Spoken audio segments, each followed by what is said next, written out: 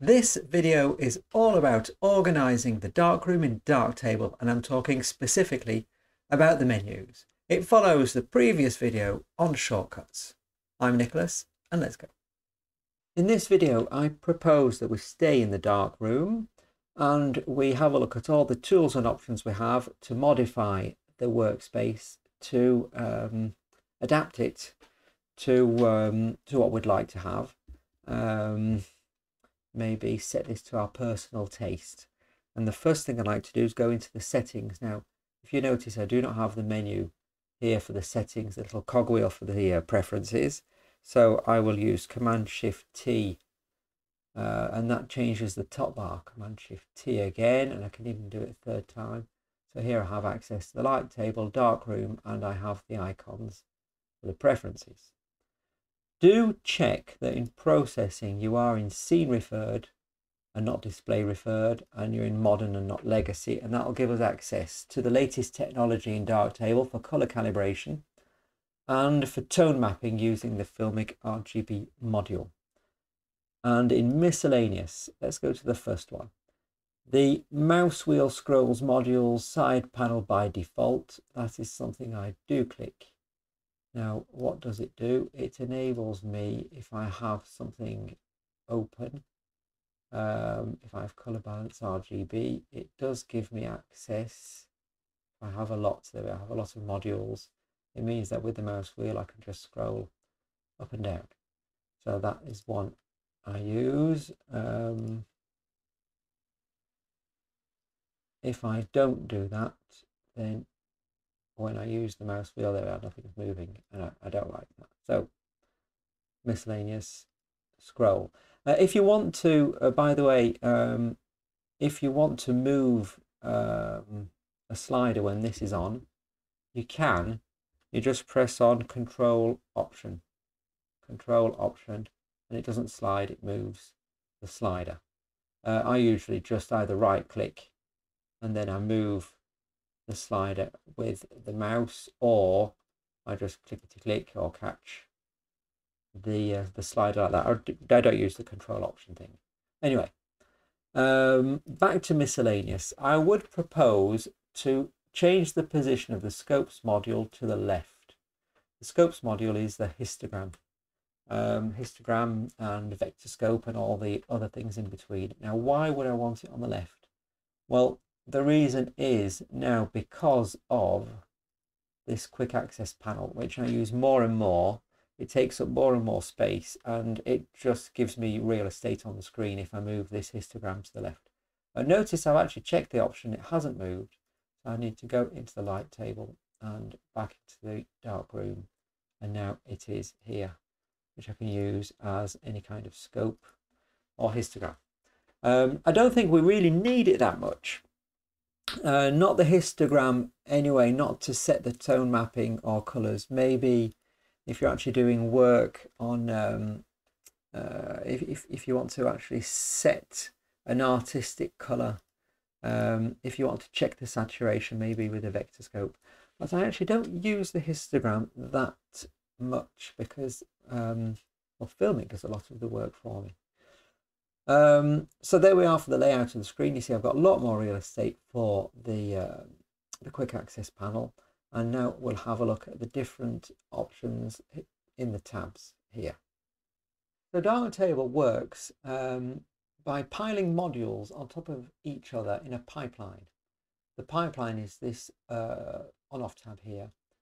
Pipeline, the first thing that's applied is at the bottom, and the last one is at the top. So it's kind of a stack going from the bottom up to the top. These are the modules that are active at the moment. And then here I have different tabs where I can add modules to the pipeline. So let's say if I want to add Astro Denoise, I switch it on. And when I go to the pipeline, somewhere automatically Astro Photo Denoise will be inserted in the correct place. And I say correct, in the place chosen by the developers as being the ideal place to put it in the pipeline. We do not have a choice for that. We can, however, modify it by pressing on Control Shift and sliding up and down, but I would only do that for modules that you actually understand, and you understand why it would be better in a different place. So if I click on that and remove it, it stays in the on the screen for the moment, but I can actually just do click twice. This develops all the modules that we have, and you click again and it just shows the pipeline as it is now. So with the bright light on, it means the module is activated. What we can do is change the content, let's just close that, of the modules that I want to choose. Now Darktable has an enormous number of modules. If I put modules all, you'll see with all the tabs, there are some old ones, some new ones, some that have been deprecated, some that now the developers are saying maybe you shouldn't use. So we can organize this space just to have the modules that we'd like to use, and keep the search bar here. Just if we know the name of a module we maybe use once every blue moon, then maybe you want to change. You want to just search for that, like colorize, from color, and you find the one you want, whether it is in the bars, the tabs or not. So let's change these tabs. I will go into the right hand side in the presets. It is actually a preset for this widget, which gives me all the access to all the modules, and I will go into manage presets. Now in here I'm actually on the preset modules, also have access to all the modules. Not maybe a good idea. Let's go to workflow display referred as a good starting point, because as we chose the display referred workflow, then this preset, which is already set for us, will give me access to quite a lot of modules, too many in my taste, that can be used in the scene referred, in the display scene referred. What was I saying? I want scene referred, not display referred. Sorry about that. I want the modules that I have access into the scene referred workflow. Too many, and anyway, I can't change them here. So what I need to do is duplicate that. And watch what's happening. I'm going to call this temp as a temporary preset, not the final one. So rename. And so it's created a new preset based on the scene referred workflow preset that was already made. And now I can remove whatever I like and add some more. So I have 4 tabs: base, color, correct, effect. Now, color I understand. Base I use as everything that I use often that's not color. And correct and effect, well, for me it's too much. So I'm going to remove a tab. So instead of having 4 tabs now, I only have 3. And I will start removing or changing things from one place to another. Now you can't just pick one and move it along. You have to, let's say, rotate in perspective, click at the cross to get rid of it, and then in correct plus, and then it is actually one of the top ones. It does actually give a few suggestions at the top of the list. And if it's not in, you can go to all the available modules. So rotate and perspective. Now crop, I don't have that in the base. I have that in correct. So all available. Crop. Tone equalizer, contrast equalizer I like to have here, which are the ones I use still quite a lot. Orientation, can't see the point of that. White balance, can't see the point either. In color, let's have the LUT 3D, color zones, color balance RGB, color calibration. Why not? Astro denoise I don't use, sharpen I don't use, retouch liquify, get rid of that, haze removal. Let's keep the others, and let's add diffuse or sharpen. So that would be the basic layout. I may have forgotten 1 or 2, I'm doing this quickly, but I just have access to the very few modules that I actually use on a regular basis.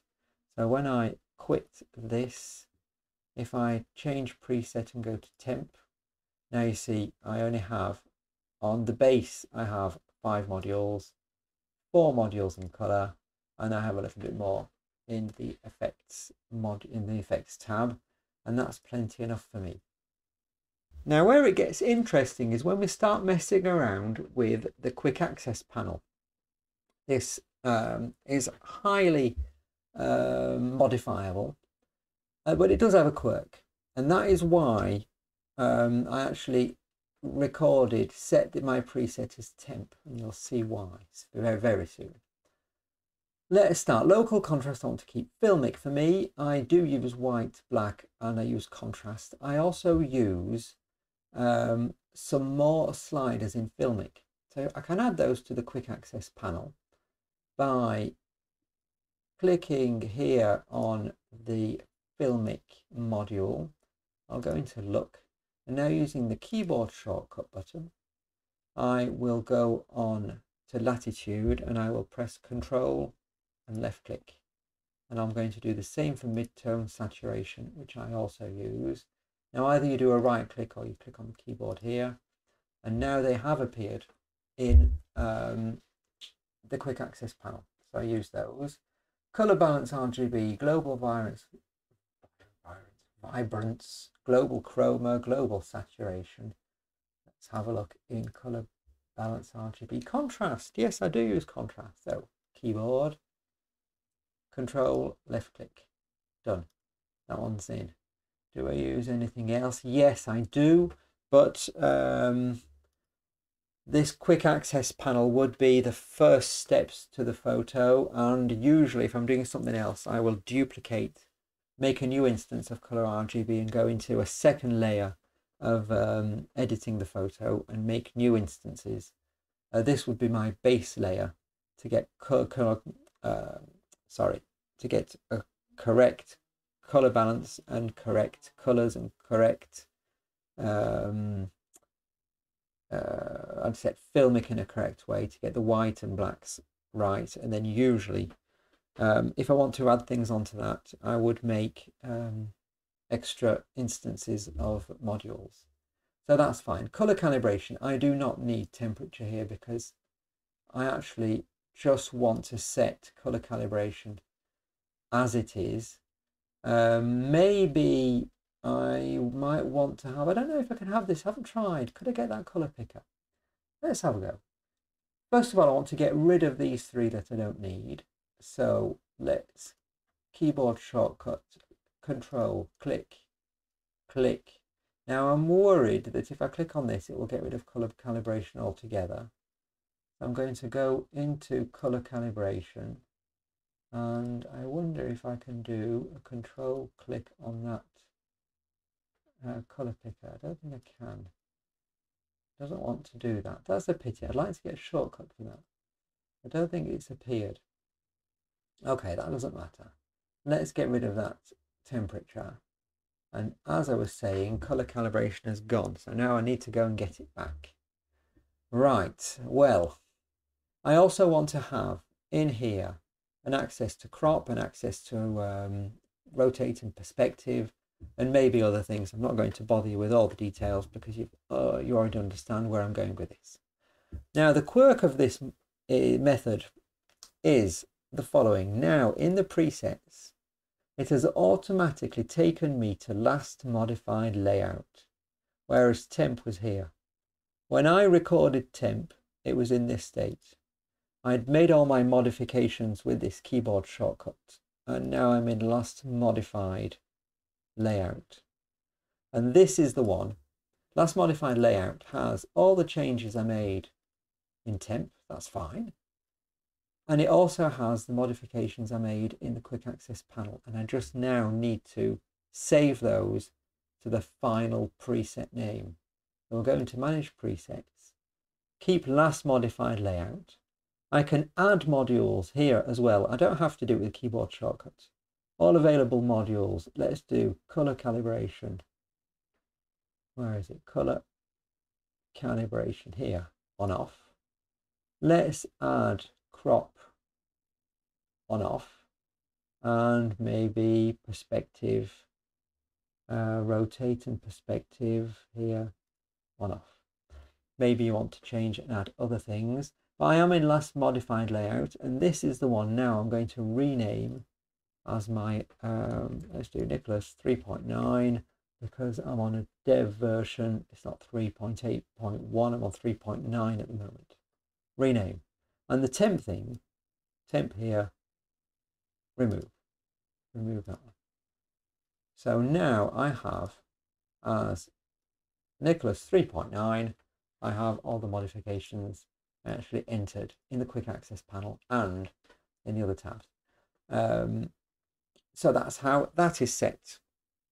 Now, last thing, if you have set your quick access panel and then you decide that, well, in rotate and perspective, you wanted to add something, you want to make an extra modification. Well, of course, that's possible. Either you go into manage presets, you're in your the preset you made, and you want to add, let's say in rotate and perspective, I want to add, what could it be? Rotation. There we are. If you do it with this, with these settings here, then you will get it automatically in your preset. Let's just change back and change again. And I do have rotate and perspective, and this rotation slider has appeared. What is a pity though is that actually I would like to get in the rotating perspective, I would like to get the structure, manually draw structure lines as a shortcut in the quick access panel, and I can't because I don't have that arrow. It has to be an arrow. It's either up or down, whether it's already in the quick access or not. It's just control click. If it was in, it goes out. If it's not in, it goes in. So I can't get that. So I'm going to decide now that this rotation thing I'm going to get rid of. So control click. Now it's gone. So now this is completely, yeah, that's it. Okay, we're there.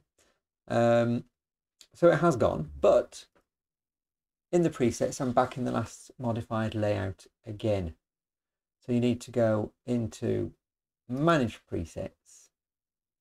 You need to go to the preset you use usually and remove it. Go back into the last modified layout and rename it as it was before, Nicholas 3.9. There we are. And the modification is made. What's missing in this for the moment, I'm hoping it'll come, is that if you make a modification and you go into the menu here, you do not have an update preset, which you have in all the other modules. So let's say in, I have a preset in color balance RGB, which I call basic, which is my own version of basic. Now, if I make a modification to that and I go into the menu, I have update preset basic. I click on that and basic's changed and we're done, which I do not want to do, not with the Q shift. The thing is, we don't have it for this particular widget. We just have managed presets, but we don't have an update preset. And that is why I go through the workaround of having a temporary one that I set up, and then I make the modifications, and it's the last, which has disappeared here because there are no modifications, but the last modified layout that I actually transform into the definite one. So there we are for that. That is more or less how you can arrange the layout of the darkroom. So I'll just get rid of that line there because it gives me a bit more space for the image. And we're done. We're done for this video. If you haven't seen the video on shortcuts, to get all the secrets of how to program shortcuts, then do go and see that, because with the quick access panel and shortcuts both combined together, it is a real time saver. Okay, I'll stop there. I'll say bye-bye and I'll see you all soon.